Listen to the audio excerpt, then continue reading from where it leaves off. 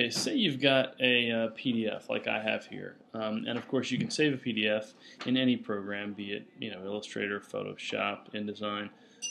So you've got the PDF sitting here before you, and it's got a couple of pages, whether it's a portfolio or whatever else it is that you might have. But let's say we've got our PDF here, and we want to actually add something to that. We want to add a PDF, or add a JPEG, or add some other file format or something.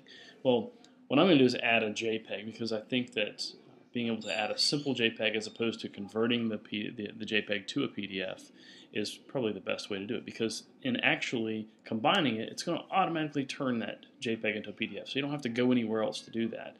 So the way we're going to do that is, when we've got our PDF open inside of Acrobat, we can go up here to Combine, and then go down to Merge Files into a single PDF. We can also access that by going up to File and Combine, and then go down to Merge Files into a single PDF. So either way is going to get us to this window here, this little dialog box.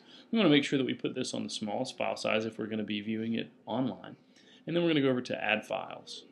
When we do that, essentially what we're going to do is get another dialog box that allows us to drive to wherever it is we want to open something. So I'm just going to go over to Blog Images, because I know there's a bunch of JPEGs in there. And I'm going to grab a sketch.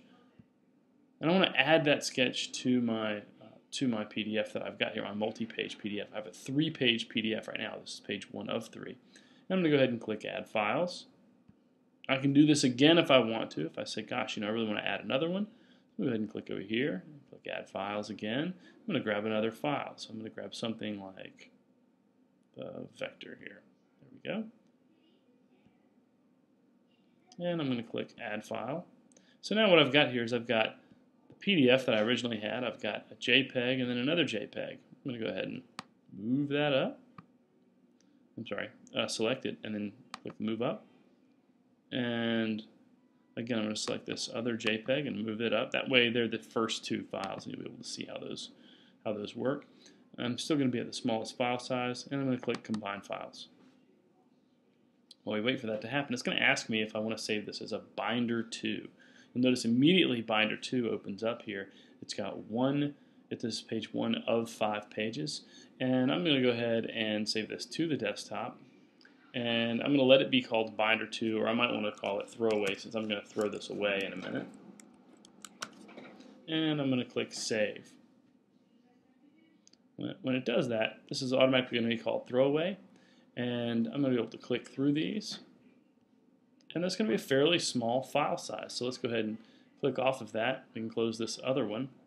And if we come down here somewhere on my desktop here, we'll actually see that that file, the throwaway file, is up here on my desktop. It's actually right there. So we're just going to double click that. And it opens back up just fine. And we can go through all of those images just fine. And I'm just going to go ahead and select it and press Command-I for information, or Control-I for a PC. And I can see that all 5 of those pages that I have there are under 1 megabyte. It's 881 megabytes. I'm sorry, 881 kilobytes for that file. So it's a fairly small file, and it's doing exactly what it should be doing. So that's great. Everything looks like it's going well, and that's really how you combine files. There's nothing more to it than that. I hope that helps.